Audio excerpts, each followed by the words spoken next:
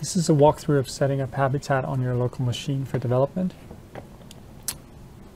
First of all, you go to github.com/sitecore/habitat. In there, you'll find the github.com clone URL. Copy that into the clipboard and then switch to your local machine. Now, the defaults for Habitat is in projects or in C projects. We'll get to how you can configure other URLs or other paths in a second.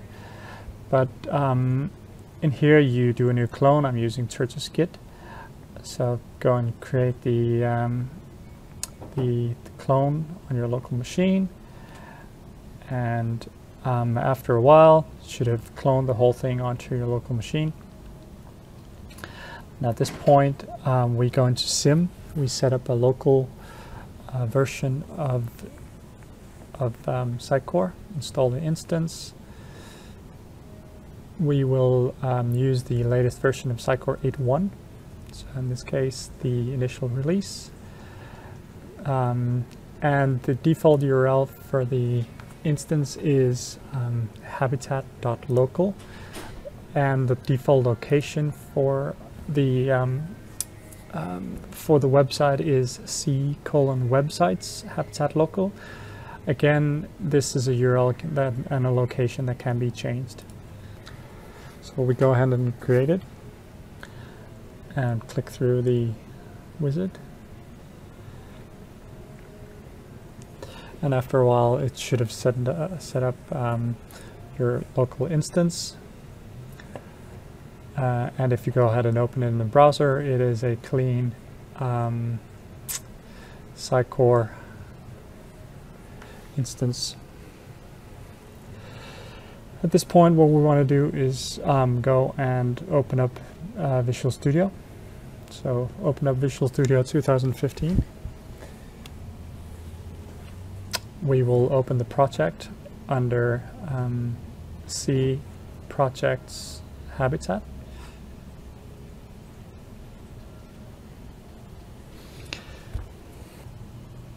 Now at this point we can go in and look at the configuration of the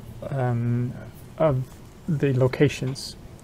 So there are 3 files you need to change. Gulp config configures some of the tasks that are run inside Visual Studio using Gulp, and these are the locations for the website and the binaries from Sitecore. The second configuration is the publishing settings inside Sitecore, or inside Visual Studio. So if you do a publish inside Visual Studio, this is the URL that would be published to. And then the third one is the settings for Sitecore configuration, the source folder, which is used for serialization, and the data folder that's used for log files and things like that.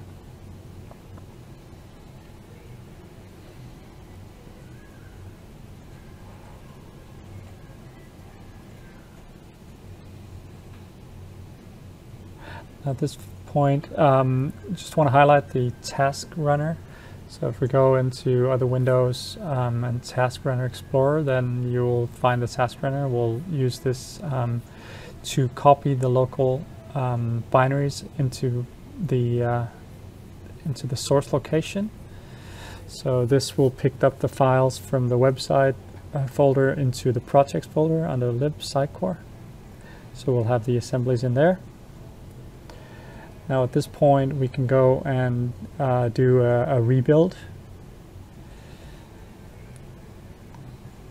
and this will first of all restore all the NuGet packages that were being used, and after that it will do a rebuild of the solution, and there we go, everything is rebuilt.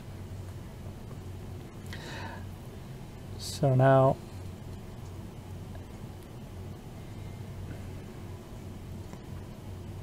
after it's done, then we can start running some of the publishing tasks. Now the first task we want to run is a publish out of the framework projects. So these are the projects that are under framework.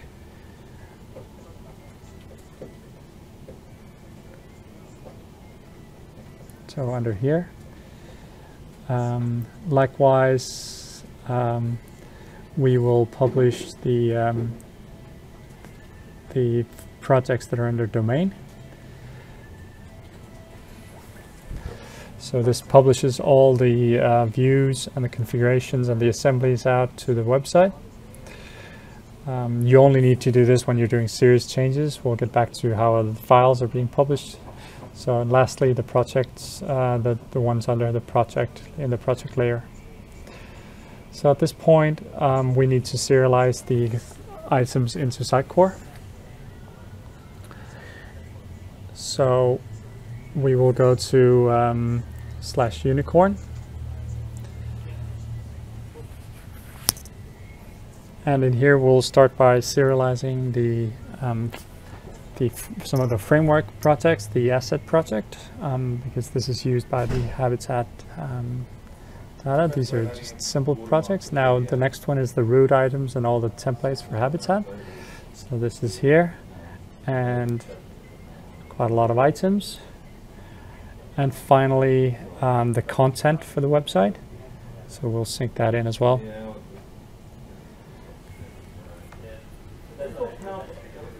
There we go.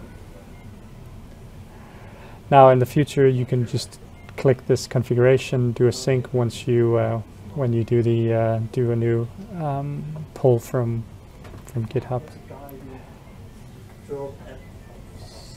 So at this point, we can go and refresh the website, open up the website, and we will see everything is loaded perfectly. Now, when you're working with the solution itself, you can use some of the auto-publishes. There is a number of bindings set up. So once the project is opened, it will bind two tasks. So auto-publish of CSS.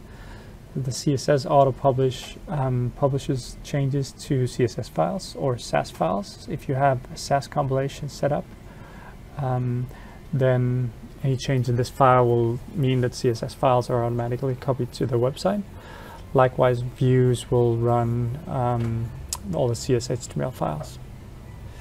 Finally, after a build, any assemblies that have changed will be copied, so that if I do a rebuild of the solution, or just a single rebuild of a project, then the assemblies that are changed will be copied across, as you see in a second. There you go.